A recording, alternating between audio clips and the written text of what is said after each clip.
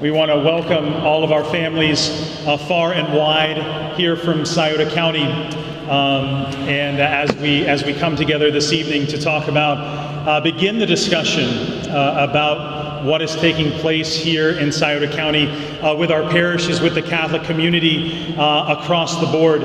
So we thank you. We thank all of those who are joining us live stream this evening on our various live streaming outlets. And so let us begin this evening with prayer. In the name of the Father, and of the Son, and of the Holy Spirit.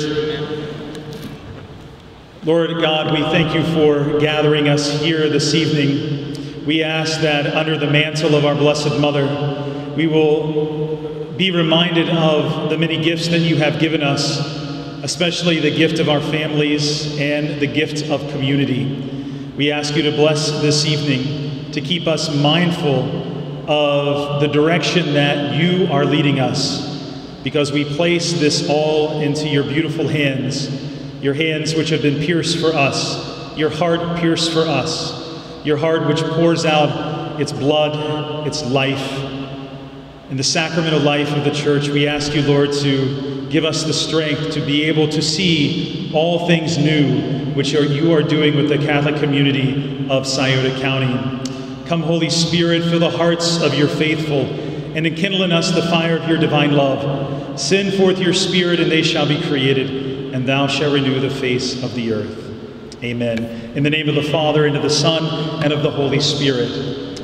So this evening, we welcome Bishop Brennan, our shepherd, our pastor of the Diocese of Columbus. As we begin this conversation, certainly we have experienced many things in our county over the past month between letters and last masses. And so this evening, this gives us an opportunity to begin the conversation that has begun so long ago with Bishop Campbell and now with Bishop Brennan. And so we're going to give him an opportunity to speak about his vision for our community, for certainly he is the guiding light for all of us here as he helps us to hear the voice of Jesus as our Lord continues to lead us here in faith and lead the community in this new direction.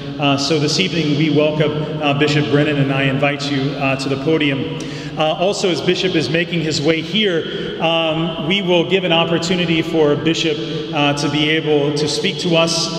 There will be an opportunity for a few brief questions at the end this evening. And then the transition team will continue on with its work here and being called to represent the various facets of Scioto County and our various parish communities. So again, thank you for being here, and again, Bishop Brennan.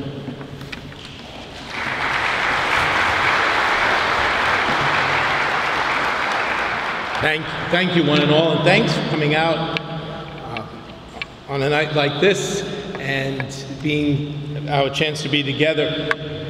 Really, it is something of a continuation of a long conversation that will continue on. So, Father Joe mentioned that Bishop Campbell had been down and some of these discussions have been underway, and parishes have been working together, and we come to what was somewhat anticipated, a next step in this process. We'll be doing some of these reflections really across the diocese over the months to come. We'll be doing some long-term planning, and we recognize everywhere in the diocese that there are places where there is a tremendous growth and a need, and we have to respond to that. There are places where there are population shifts, we have to respond to that. And we have to look at the resources we have, human and financial and buildings, and make some prudential decisions. But it's all with one direction. It's all looking forward. The idea is to look ahead and to consider how does the Church respond to the needs in the diocese, not just here, but I'll come be specific here. How does the Church respond to the needs of the diocese here in the year 2020? So much of our diocese was designed with different assumptions and different models and different setups. So Scioto County is a good example.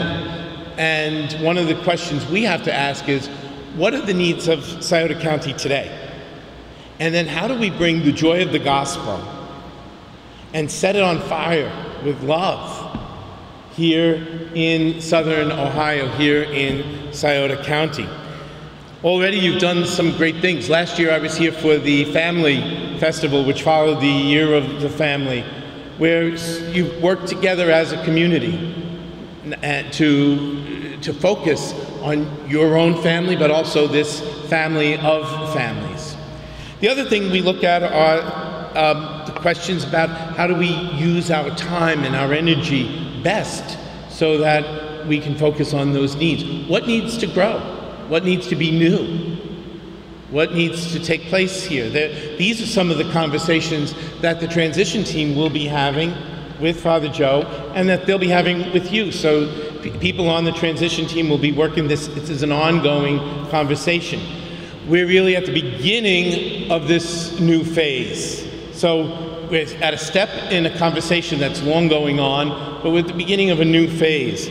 And so while it's good that we have an exchange today, it's not going to be filled with lots of answers because the work is yet to be done. The conversations are yet to be had. This is really opening this phase. So your transition team, people are here as well, and they're all listening, and so these will continue to go on. One of the things I think many of you have a paper that was handed out as you came in that reflects a snapshot, and I really stress it's a snapshot of some of the data that we have. Now, in some rows you may see all zeros, or you may see a dash. That may mean that we don't have the data in. So this only reflects what's been turned in. So there may be some there may be some instances where, for example, all zeros under marriages in 2018. If you were married in 2018, I'm sorry. You really were married. I'm sorry we didn't get it down. But this is meant to be a snapshot. But as you look at the numbers, you see that in all of the county in 2018, the October count for Mass was 969. And quite honestly, about 3/4 of it was in 3 churches. So these are the numbers. These are the realities. Now, that doesn't mean that other places get ignored. It just means we have to say, how can we do this efficiently, and how can we be present to people in the best way possible? And then, like I said, what are the newer needs that we need to identify so that we can respond to those? So with that in mind, I think maybe, do you want to take us through the question part? Through the discussion? Now, Father Joe has a microphone, right? Or do you not? Right, I will have a microphone here on the side of the bleachers. We invite you to please come and make your way over there. We don't have another wireless mic, but if you would like to ask a question, I'll be holding the mic over here and next to Gloria. And if you'd like to ask the bishop a question or a question about the transition, we invite you to come forward to do so at this time. And I would just note that this is being live streamed, so it's important, if you would, to use the microphone so that it can be picked up, or else somehow or another that I can repeat it, somehow or another that people who are watching this through the live streaming can take part.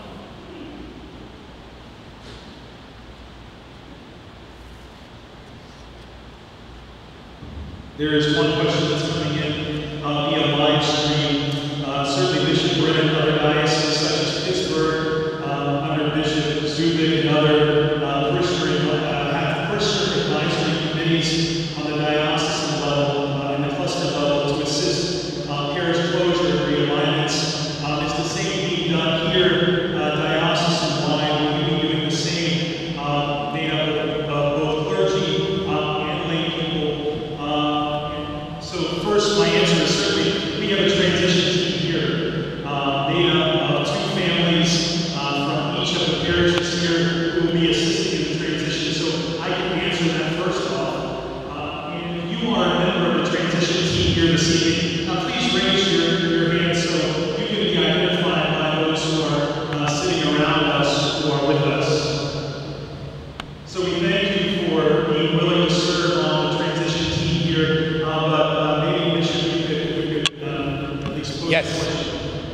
This is really there are two things going on at the same time, and this question is a good way for me to be able to address it. I referenced the fact that we're beginning a planning process in the Diocese of Columbus, and that is really just getting underway. Right now, we started in October with the priest convocation, where the data was all presented to the priests, where we had a chance to reflect on that together. And then the priests met in deaneries, again, to look at that data, really, and sometimes to see how they can complement each other and help one another out.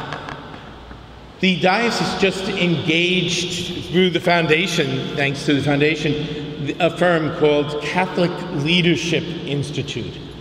And that is, they are a team who help really to bring about these conversations on the local level. And so, yes, there will be a team that, as we move there to the next phase and start to study it and come up with strategies and, again, priorities, there will be. We do have a Diocesan Pastoral Council. The Diocesan Pastoral Council meets 4 to 6 times a year. It's just about every other month, I think, maybe with a break here or there. That team is already in place, and they're just getting into this question. So they were introduced to some of this. That will be expanded over time. So there is a diocesan process underway, and indeed the answer to the question is yes. Now, simultaneously, there are conversations happening in certain parts of the diocese that, like I said, were already underway. And we want to respect that process. I think one of the worst things we could do is just keep dragging it on and on and on and on. And that was some of the feedback that I had gotten this way, is that it's kind of been dragging on. And so we didn't want to say, let's pause everything. It already got paused somewhat because of my coming here last year. And so we're continuing that conversation right here and right now. And so, like Father Joe said, that team is taking place locally. A lot of these decisions will be done locally here, and that team will be working. It consists of course, your parish priest, but also of representatives from each parish. And they, in turn, will be working with the larger field of people.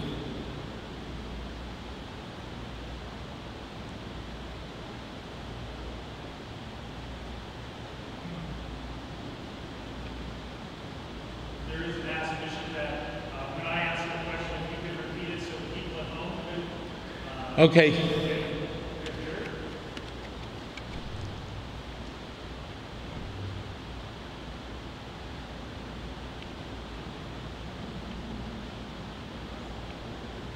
The question has come forward: what will happen to the actual buildings in the future for those that are closing? The answer is I don't know. The answer is I don't know. That's part of all this conversation, and that's where your input is important.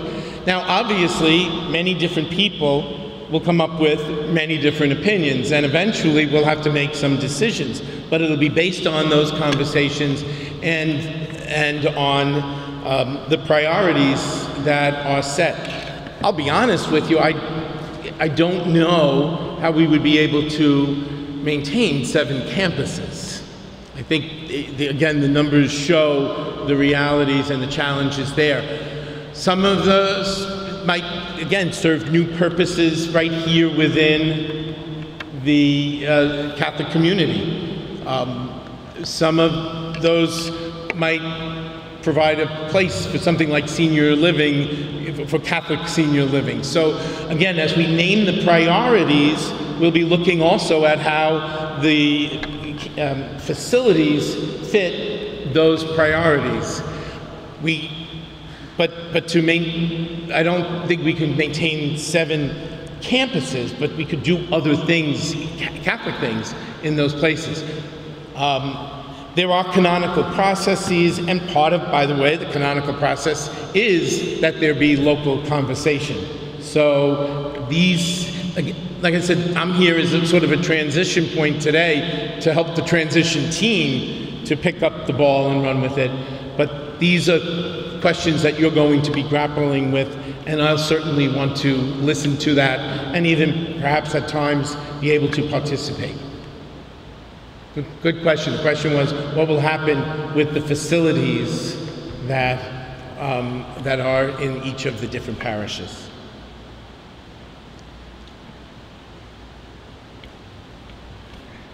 Father Joe, behind you.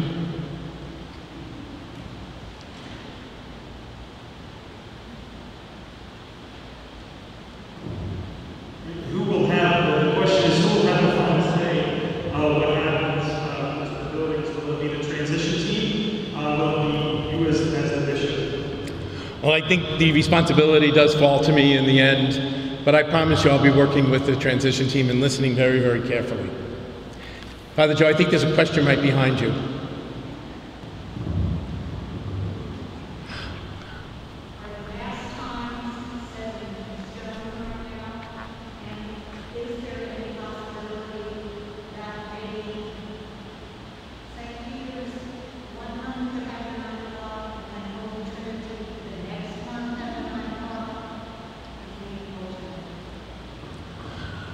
The question has to do with Mass times. Are they carved in stone? And then you spoke very specifically about the sharing of the times with St. Peter's.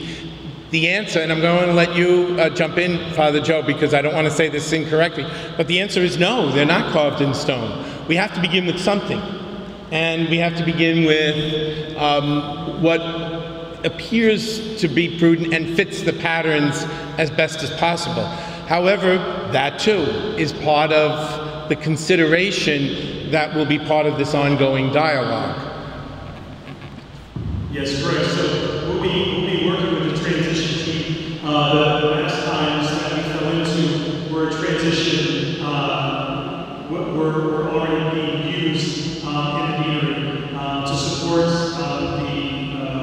really the numbers of people that we serve on a regular basis. And also, the way the Mass times are set right now, create a rotation so that if Father Patrick or I are sick, we can actually cover the Masses without calling in external help. So we're set on Mass times, transit, and also the times reflect also our PSR schedule and where PSR takes place in the county. So that families and children can also attend PSR and be in Mass, and it works for the downtown parishes, and it works for the east side parishes, and certainly PSR and RCIA and all of those things are part of the transition team, and we'll be looking at that. But right now, the Mass times actually fit the places where religious education are taking place, and they support the largest number of students that we are reaching out to in our religious education programs. So that's why we see 9 o'clock in the morning at St. Peter and James, because following 9 o'clock in the morning, we have a large PSR program, the largest PSR program in the entire county. And if we've already talked to the families there, if that Mass time were to go away, we would lose families and they would not send their children to PSR. And we're talking 70+ students. So that's one of the reasons why we're at 9 o'clock in the morning on Sunday for the future moving forward, and where we're at with the Mass times right now. These are very good questions in the sense that they are exactly raising the topics that you will be dealing with as a community that the transition team will pick up, but also share with all of you.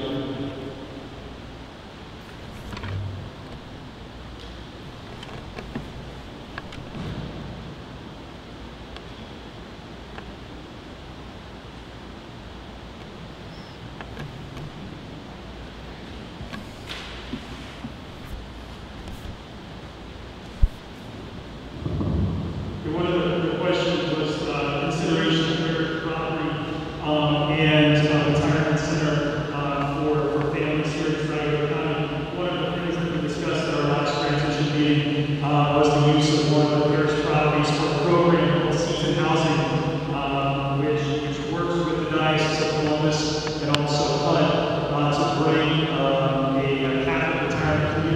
although obviously open to anyone in the county, inside the county.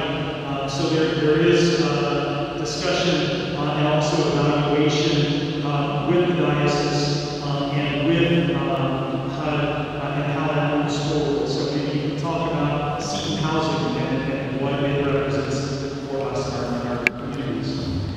Seton housing is one of the works that we do in our Catholic social services and in our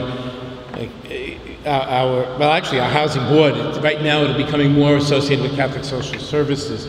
But I don't have the exact number. We have a number of Seton houses around the diocese, in the city of Columbus and in various places. One that comes to mind is Lancaster. I think there are 14. Is it 14 of them?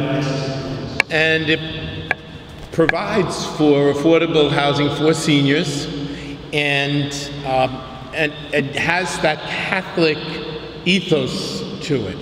And so one of the things that we try to do in a community is respond to the needs of that local community. And so people who very often from that area seem to want to find housing, maybe downsize from a house into an apartment, or maybe really just to have something that is suitable and dignified and respectable, so to provide it at a reasonable cost.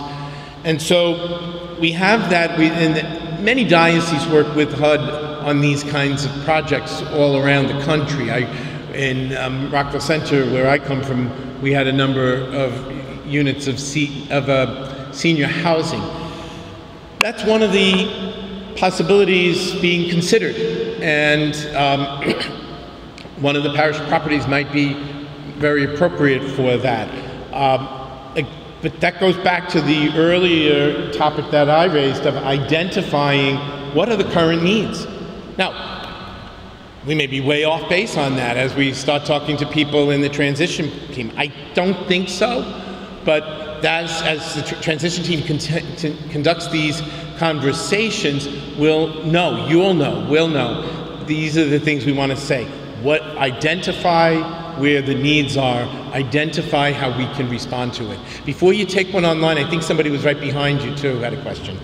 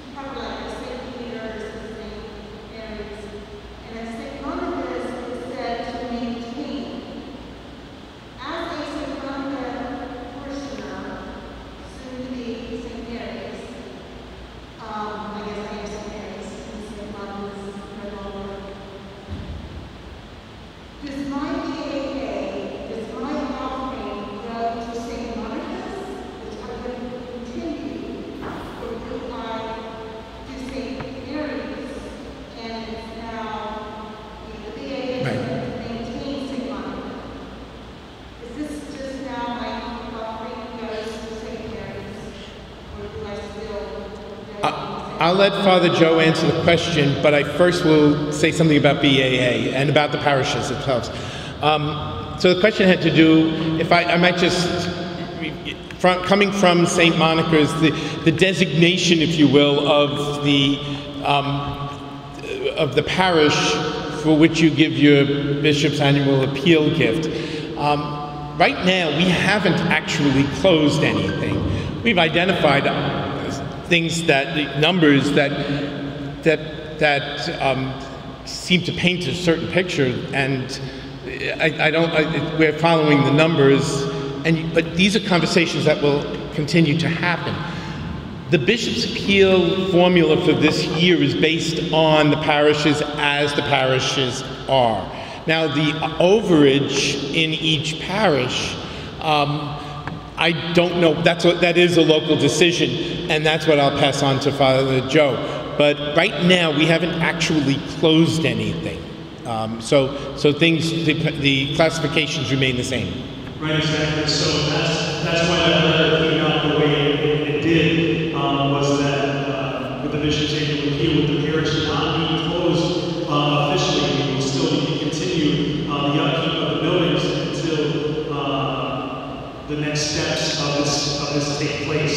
So the building remains open as such, even though there are no more public masses. The same way Our Lady of Lourdes and Our Lady of Sorrows. And so that's why the letter was written the way it was. It was the way it was suggested to be written by the bishop's annual office for this time. But obviously, the transferring your membership, when you give to the bishop's annual appeal, your money follows you anyway. Question from some of our viewers at home. Bishop, if you could talk about plans for an increase in vocations and to evangelize our local communities. What is your vision for promoting vocations and evangelization? Oh, thank you for that question. The question is, what are the plans for promoting vocations and evangelizations? Well, first of all, I do want to say thank you to the Scioto County area. Father Kyle Tennant is with us right here tonight. So Southern Ohio is indeed producing vocations, and we're so glad. And Father Kyle Tennant, I'm so glad you're with us tonight. I'll come back to vocations in a minute. You hit the nail on the head by asking about evangelization, because to me, that's the priority that we need to focus on. And I think we have to find new ways to do that. And I mean, I have tons of ideas, but I don't have necessarily tons of plans. So, you know, I think in some parts of the diocese, a religious community might be a possibility.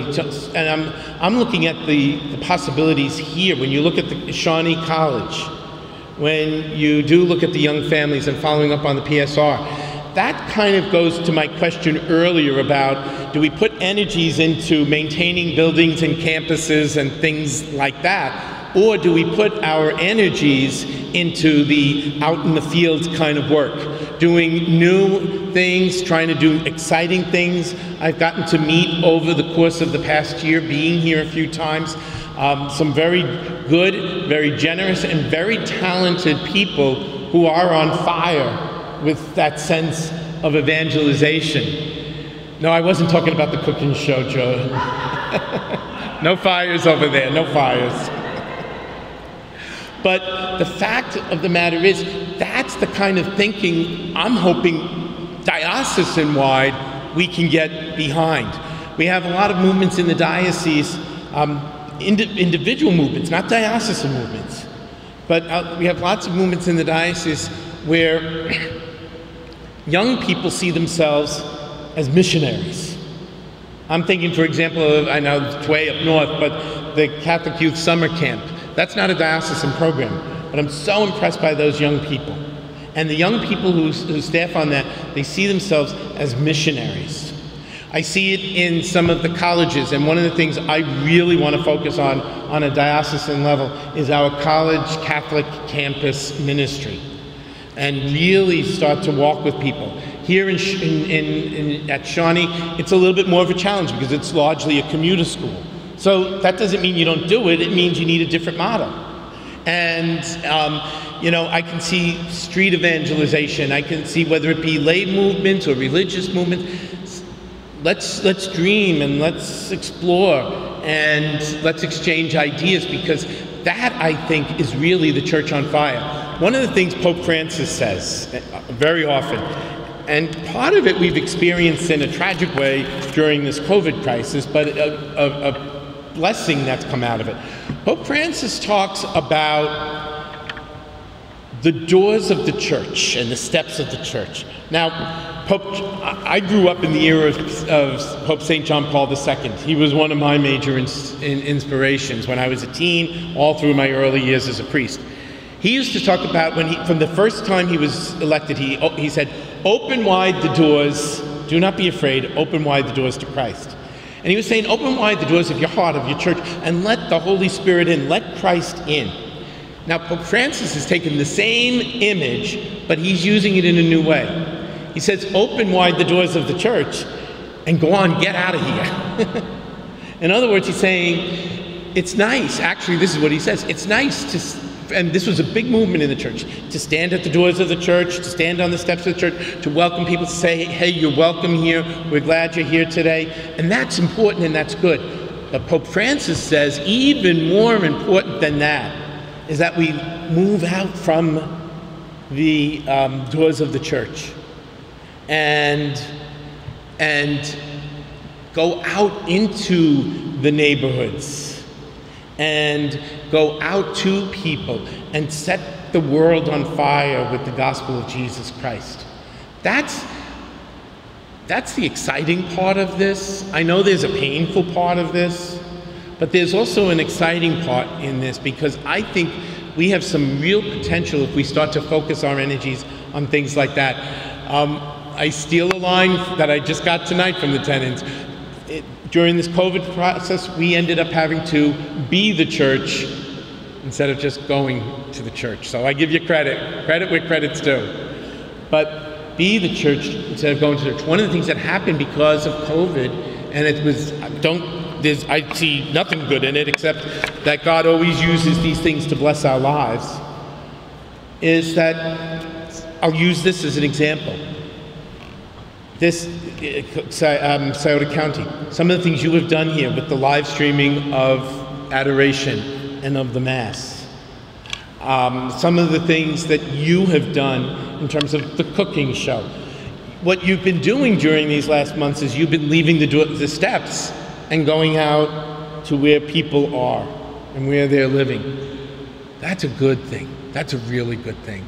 And this process, again, while there's pain, there's also some real powerful potential. And in that sense of evangelization and excitement, we're also going to be building up vocations. And with the example of good vocations that have come out of here, that will inspire other people. And so we just keep at it and keep at it, and we do it with that sense of joy and confidence. How do you see the school as a part of this move for evangelization, bringing our schools together? There's a question, and I know that certainly our principals here this evening who can better answer the percentage of Catholics in our grade school and our high school, but which is probably around 50% non-Catholic, 50% Catholic. It's very close there. But how do you see the school as living schools being part of bringing the parishes together in the mission of evangelization? Well, the school itself, I'll say a word, but I'm going to push it back to you, Father Joe, because you can be more specific about the schools here. The schools themselves, I think, are sort of one of the common ground things that we have with each other. That no matter, I've met people from all over now the county who are lifelong members who grew up here and then have raised their families here, and they come from, you come from different parishes, but a number of you have said, and I went to school right here. And I went to school right here. So this school, the schools really are a unifying thing because they don't belong to one particular parish. The schools don't belong to one particular parish. The schools are really the work of all of us together, and therefore all of us, and for our children and our grandchildren, and their opportunities for us in terms of evangelization. Certainly, because in years past, students and families, our RCIA program has been filled with students and families who have encountered Christ through the school family. And I think that we see that around here. And I was talking to a non-Catholic member of Notre Dame on Saturday morning, and the gentleman was very nervous about sending his children to Notre Dame. And he goes, he goes, in 1,000 years where I grew up, I would never even think about sending my children to Notre Dame because that's the study private school kids who I would never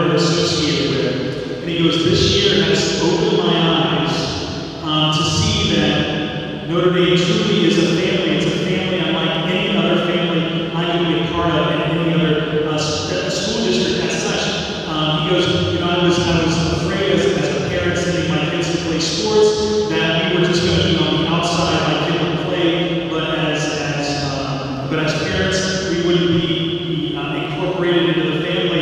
And he said, this is not true at all. He goes, at every event that I go to, someone's inviting us out to dinner, someone's inviting us over to their house, someone's inviting us to take that next step of commitment into the Notre Dame family. And he goes, I never even had thought about even becoming Catholic before until I sent my students to Notre Dame. He goes, I'm not there yet, but just the encounter, and for him to tell me, to come up to me and to find me out in the place where I was at, so he could tell his story, was really a blessing and really shed some light on the community, on the family that we do have here at Notre Dame. Great, thank you. Yes, indeed, and whether people choose to embrace the faith or not, love it when somebody chooses to embrace the faith, but they have a positive experience of who we are, and they experience the way that the gospel transforms our lives, and that's really very good in the world. The world needs that witness. That world so desperately needs the witness of the Catholic faith, whether one chooses to embrace it or not. But even among Catholics, the schools do give a chance for that greater depth kind of evangelization. So yes.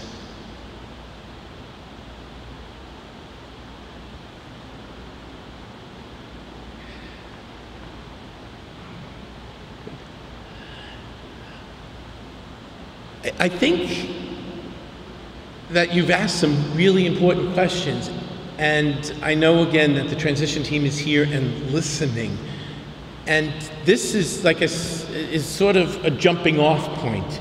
You know, our journey has taken us to this moment here, Scioto County in 2020, and now from this meeting here, this being together, one of the things that's so important, and one of the arts that I think has been so lost, especially in these weeks, is the art of listening deeply to one another. And you've just exhibited that in such a powerful way to me, and helped me, I hope, to be a better listener. And I think, like I said, this is just a jumping off point. It continues a conversation, a process that's been underway, but it begins a whole new set of conversations as we brainstorm together. The questions you asked, I think, are exactly the right questions that will lead us into a very productive process, into a very productive ongoing conversation, and that I think will help us to encounter Jesus Christ and bring him to others. You know, today, and Pope Francis raised this to a feast, not just a memorial. Today's the feast of Mary Magdalene. Mary Magdalene is the first witness to the resurrection. She showed up at the tomb on Sunday morning with some of the other women. She was the first with the other women to see the empty tomb and to tell the apostles about it. But not only that, after they all went home, she stayed around and she encountered Jesus Christ. And when she encountered Jesus Christ, she couldn't help but share this good news about him with the others. And that's what I sense here in Scioto County. That's what I sense in your spirit and in the spirit of the questions. I can't begin to tell you how impressed I am with the questions that have been raised, because this is really a forward-thinking, committed to working together and being on fire with the gospel. It looks like we might have some more questions. Hello, Bishop. I'm reading a letter from my sister Cecilia.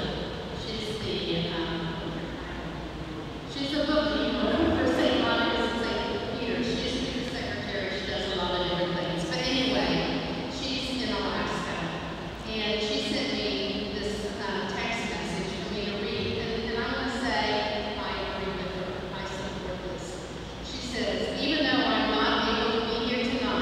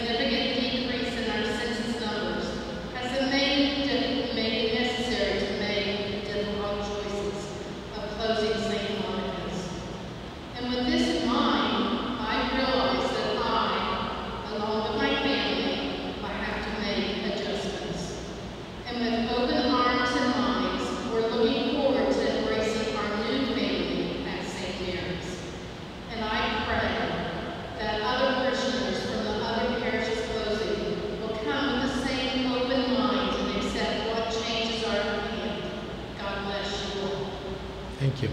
Thank you. Thank you very much.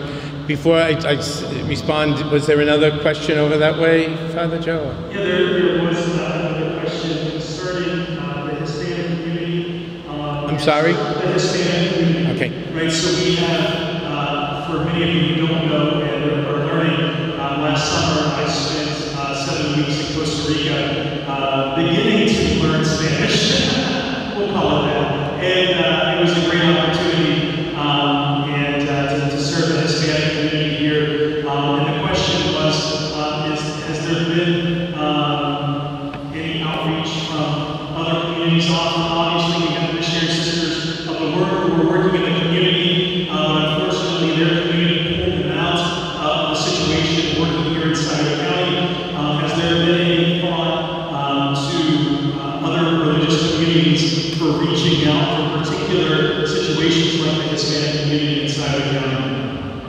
Okay, so I'll start there and come back to you. Thank you, by the way. Starting there, a couple of things about the Hispanic community, and actually, Father Joe, you probably can say this more accurately or concisely than I. That is something that's a concern of ours, and we are going to continue to work with the Hispanic community here in Scioto County. Based on what Father Joe has experienced by interacting with the families, we're moving, it's like balancing things out. We're moving from once a month to every week, but from only in Spanish to bilingual. So that the hope is that this can be, first of all, always available and steady to people, but also is an experience like everybody else is having of the wider church. Would that say that accurately? And in terms of religious communities and things like that, yes, all these things are possibilities. Now, can we pull it off? I don't know. And whether it be through Hispanic ministry or other kinds of ministries that respond to some of the needs that are here, you know, yes, we have to look at everything and evaluate everything. And so I'm counting on that. Just a word about the lay missionaries of the word. Yes, they did pull out actually almost all of their ministries here last year because of their needs, but they've expanded now. They are going to, they always did their training in California, and now they're opening up a second place for training here in Columbus. And so hopefully that means that we'll have new lay missionaries available if that's something that serves this community. And going back to the comments that you transmitted to us all the way from Alaska, thank you for that. And I want to say something. There are two very important pieces to that. I want to thank, what was the lady's name? Reed? Cecilia. I want to thank Cecilia, and I want to thank you also for sharing the sentiments. We have to honor those feelings and the sense of loss. I can't, you know, I don't want, I'm afraid maybe I'm overstating the excitement that's here. I want to say that I have it's all genuine. I mean it from the bottom of my heart. But I want to make sure you know I honor it, I understand it, we all hear it, we need to hear that from each other. There is that sense of loss in a number of ways, and again, going through what we went through the last 4 months with COVID, a lot of our lives have been dismantled in so many ways. And so I think we need to honor that, and I need to honor that, and I certainly do. But I really appreciate the totality of the comment, that what we are doing is something new. And out of these losses comes new life. And the new life is not in some imaginary way, but it springs forth from real people, from living people, from faithful people. And so I don't want to give the impression that I don't hear that part of it, the sense of pain and the sense of loss. I do hear that. But I also share with you that hope and excitement. Father John?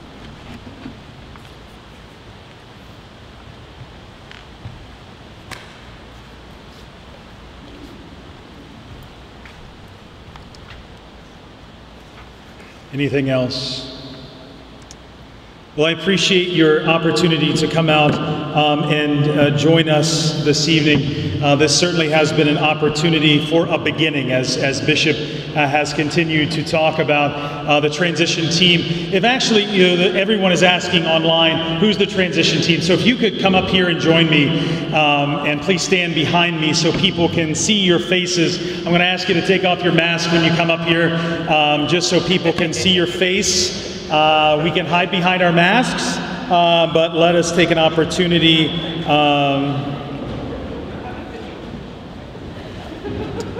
Right, so you'll be able to see, you'll need to come in because we don't have a very wide angle on that lens. So please stand up here and join me. We'll do our best here with Paul. Mask off, please, yes, so everybody can see.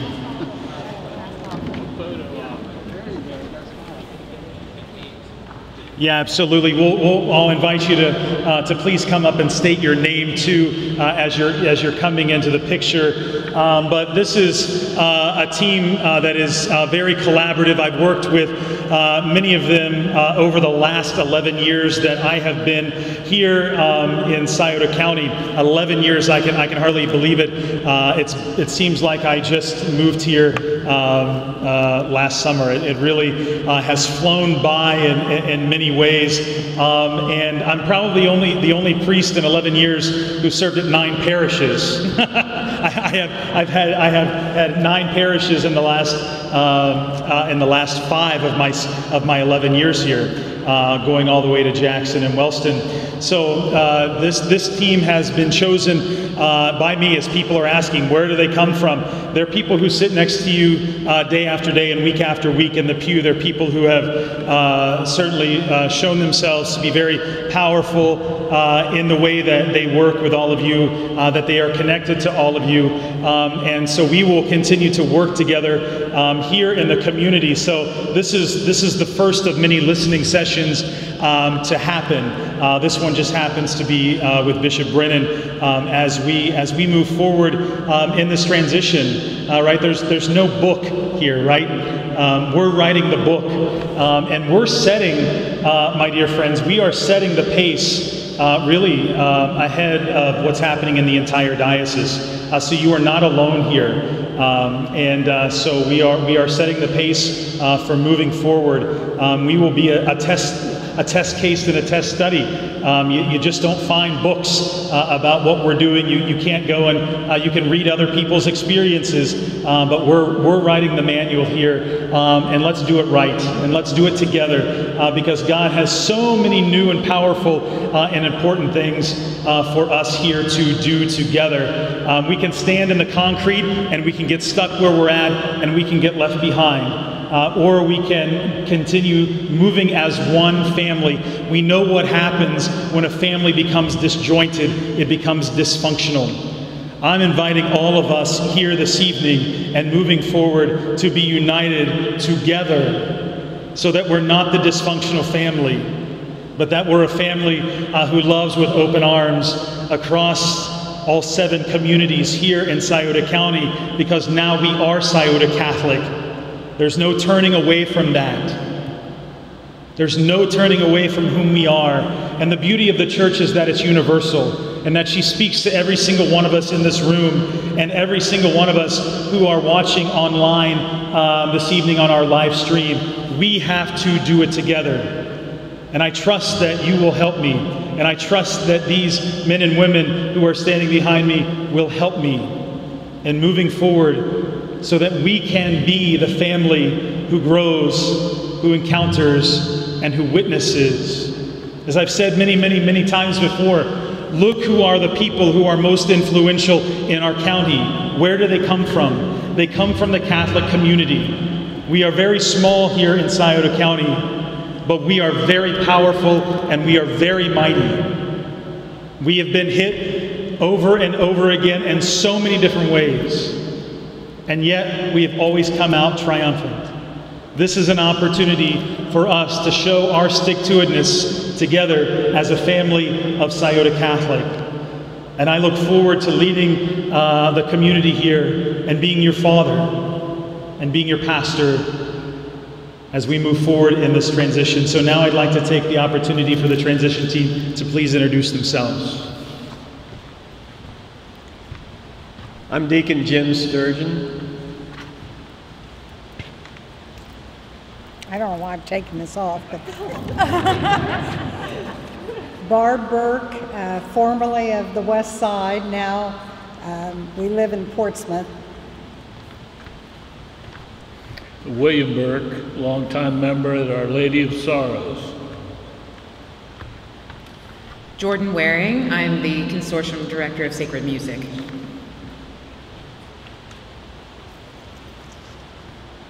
Rita Fry, a longtime member since 1976 at Our Lady of Lourdes Parish, looking forward to doing something good for the whole county and for all of us here.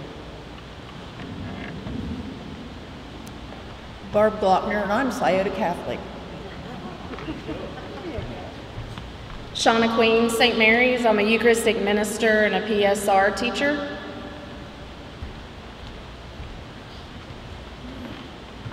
Andy Glockner. Stephanie McClure from St. Peter's. Doug McClure, St. Peter's. Deacon Chris Kelly, and I would like to say that I have 33 years experience of hearing complaints at work, and I deal with them pretty well, and 15 years of ordination of hearing complaints. So if somebody needs a complaint, I'll be glad to hear it, and I'll probably give you a hug if you're sad enough. Thank you.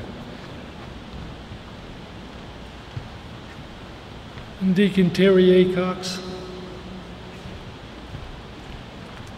Megan Baum, Director of Evangelization for Scioto Catholic. Father Patrick. Amy Miller, St. Peter. Mark Miller, St. Peter's.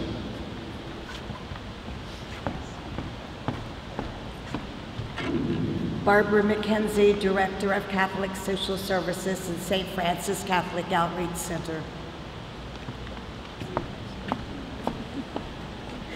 Kathy Graham, Holy Redeemer Branch of Scioto Catholic.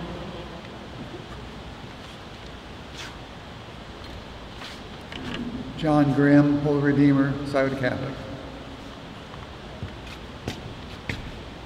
J.D. McKenzie, Notre Dame High School Principal. Michelle Ashley, St. Monica, and Notre Dame Elementary Principal. Kevin and Teresa Metzler, St. Monica. Ethan Berger, Youth Minister for Scioto Catholic. Chuck Detweiler, Lady of Lourdes Parish, and lifelong member of the West Side.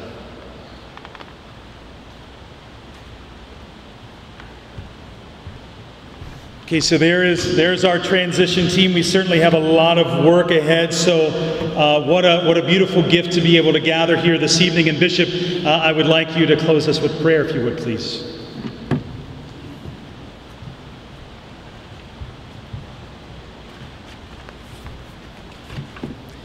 In the name of the Father, and of the Son, and of the Holy Spirit. Amen. Amen. Lord God, as Mary Magdalene encountered your Son at the tomb on that first Easter Sunday morning, fill us with that same hope and joy in the encounter with Jesus Christ. And as she proclaimed him to the apostles, so let us bear witness to your word in all that we say and all that we do, and help us to be instruments of the healing and strengthening and inspiring power of Jesus Christ, crucified and risen for us. The Lord be with you, And with your spirit. And may Almighty God bless all of you and all your families, the Father, the Son, and the Holy Spirit. Amen. Thank you all again for being here with us. Thank everyone, and thank you for your